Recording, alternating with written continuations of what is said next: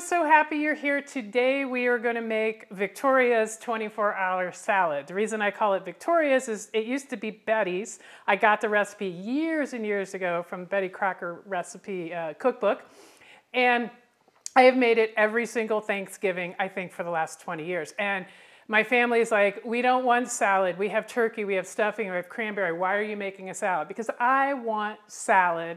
If you like having salad on Thanksgiving, this is the perfect recipe because you make it a day ahead, hence the 24-hour salad. You don't even have to mess with it on Thanksgiving Day. So let's jump right in and get started with the dressing. So I have some mayonnaise, which of course all good dressings have mayonnaise in them. And then I have some dill. Now, fresh dill is what you're going to really want to use. I unfortunately did not get it from the store, so I'm using some dried dill. You can use dried dill too. In the recipe, which will be linked below, I'll put in there how much dry and how much fresh, so that way you'll know. And I've got a little bit of Worcestershire, and maybe there might be a dash of fish sauce in there, and I've got some lemon juice. This is a pretty simple dressing, not tons of flavor, because it's going to sit on top of the salad for 24 hours in the refrigerator, and then all these flavors are going to meld together when you mix it together right at dinner on Thanksgiving Day. Okay, I'm going to put just a smidgen of salt and pepper in here. Mix a little more. Okay, now I'm going to set this aside and we're going to build the salad. So for the salad itself, it is a layered salad, and we start with greens. I've used iceberg, romaine, and baby spinach. You can use whatever you like, maybe some green leaf, maybe some red leaf, just about any green. So I have about 4 cups in here. And so one thing's a little bit different is I'm going to salt and pepper, not heavily, very lightly, the greens before I layer all the other veggies and yummy stuff on top of it. And I'm going to get my hands in here and mix this up a bit. Okay, so the layering is, there's a method to the madness here. You want to get some of the heavier stuff on the bottom. Now the original recipe called for 1 or 2 of this or that. I decided over the years what my favorite combination is, but you do not have to stick with this. You can put whatever you want in the salad. I start with mushrooms, which I have sliced pretty thinly, and I'm spreading it over the top as evenly as I can. Okay, mushrooms in, and I'm going down with some shredded carrot, which I did that earlier on my flat grater, which I absolutely love. And I sometimes do a little bit more than I need because I'm not sure, because I'm a very visual person. I like to see it in the bowl. I think this was about 1½ carrots here. So again, you know, it's not going to go to waste if you don't use everything that you grated or sliced. You'll use it somewhere else. So better to make more than to make too little. So the next is, this is probably one of my favorite parts about the salad, is the egg. And so I like to slice it right before I get it in here so that my yolks don't discolor. If I sliced all this earlier, by the time I got to this, I'd have really dark yellow yolks, and I don't like the way that looks. So I'm just going to mix this up in here. Now the recipe is going to call for 3 hard-boiled eggs, which I hard-boiled earlier, obviously. You can use, again, as much or as little as you like. I may actually go for 4. I've got 4 sitting here, so we'll see. That whole visual thing again.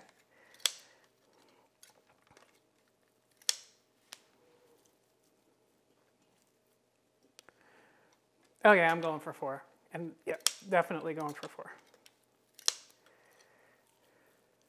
Next, I have frozen peas, which have thawed, actually. You can use peas. You can probably use broccoli. Like I said, the recipe did not call for the combination I'm making, but this is what I like, so you do you. Now, I was pretty close on the peas. There, I think that's good. I have a few left over. And then bacon. Oh, this just makes this salad so absolutely delicious. And I don't have to tell you to use as much or as little bacon as you like, because it's bacon.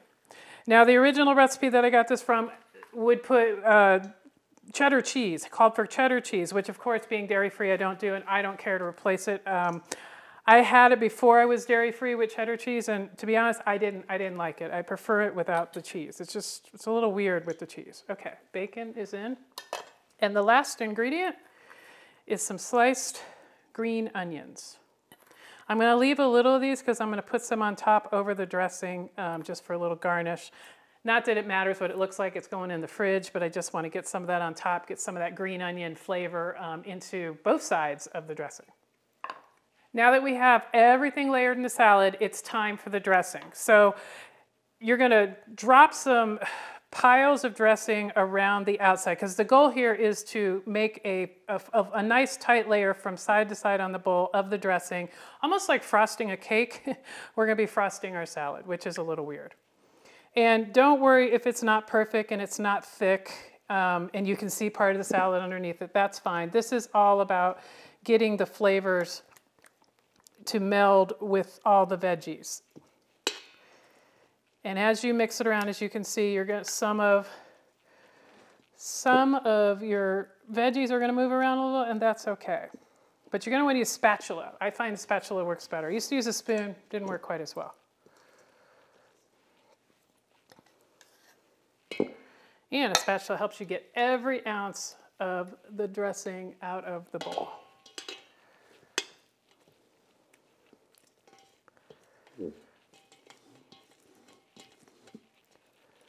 Okay, now I'm going to get, that's a lot on my spatula there.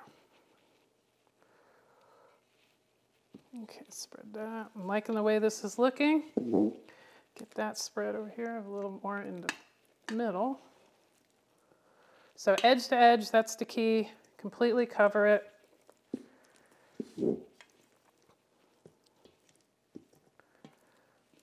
Okay, there we go.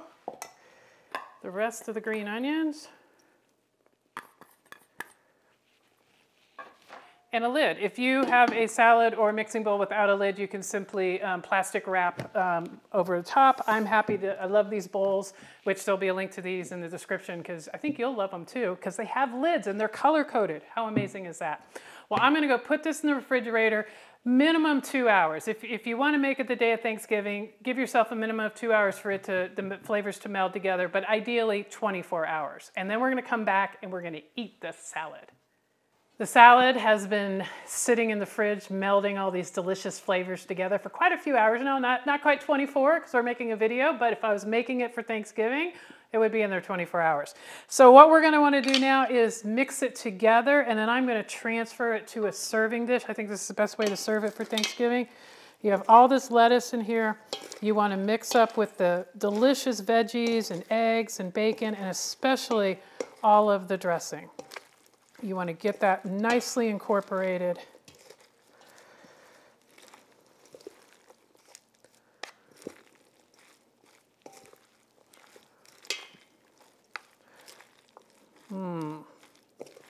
This is looking absolutely fabulous. Just like I like it. Exactly like I like it. Okay, a little bit more mixing. I want to make sure the dressing has incorporated to all of the lettuce and ingredients, and that the ingredients are nicely distributed as well.